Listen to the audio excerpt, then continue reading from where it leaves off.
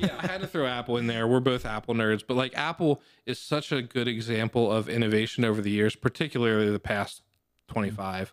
If you think about Apple's big success started way back when with the Macintosh 2. Yeah. And that's famously, we saw Steve Wozniak speak famously. Apple was the first that had a color monitor. And yeah, it just really got into a lot of homes and was big. But then they didn't follow it up with any like really big hits to the point where eventually Steve Jobs was ousted and went and started Next Computers and Pixar and all that stuff, but came back in the 90s and rolled out the iMac, which was a game changer. Not like game changer in terms of suddenly Apple was the #1 computer company in the world like they are now, but it brought them back. It was a profitable product finally. It was super iconic. We need to get one of those for the office. I've been dragging my feet on that.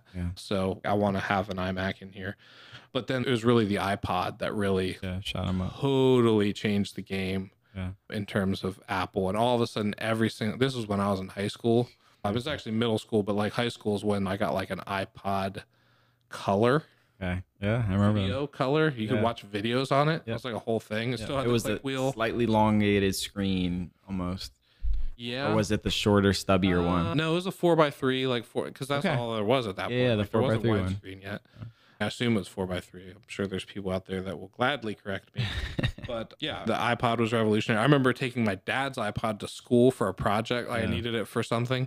And it was like the 2nd or 3rd gen and just being like swarmed by people. You got an iPod? Yeah. That was cool.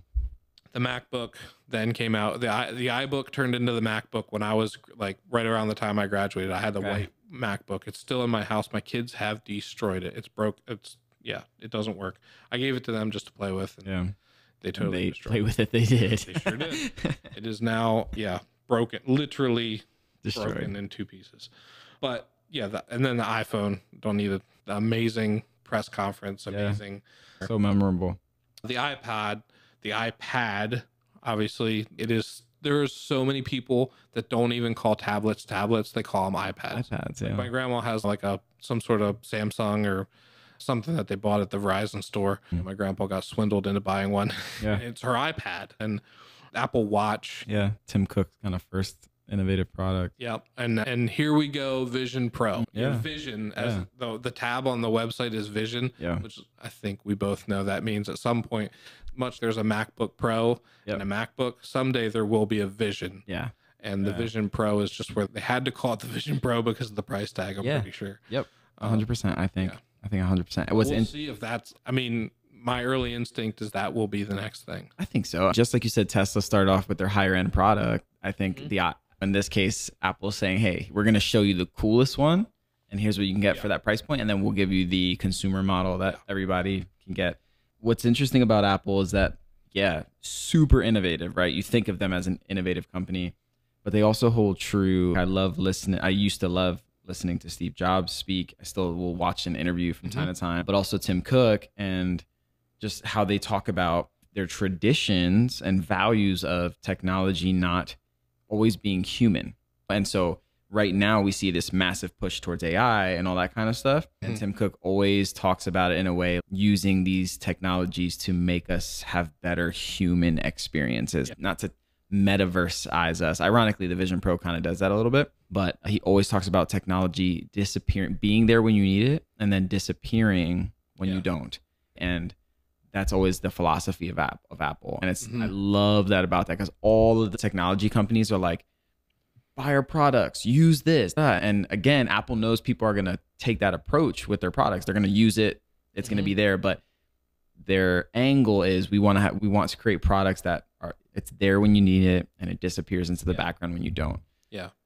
And I've always appreciated that, especially as a minimalistic kind of guy. I just love all that stuff.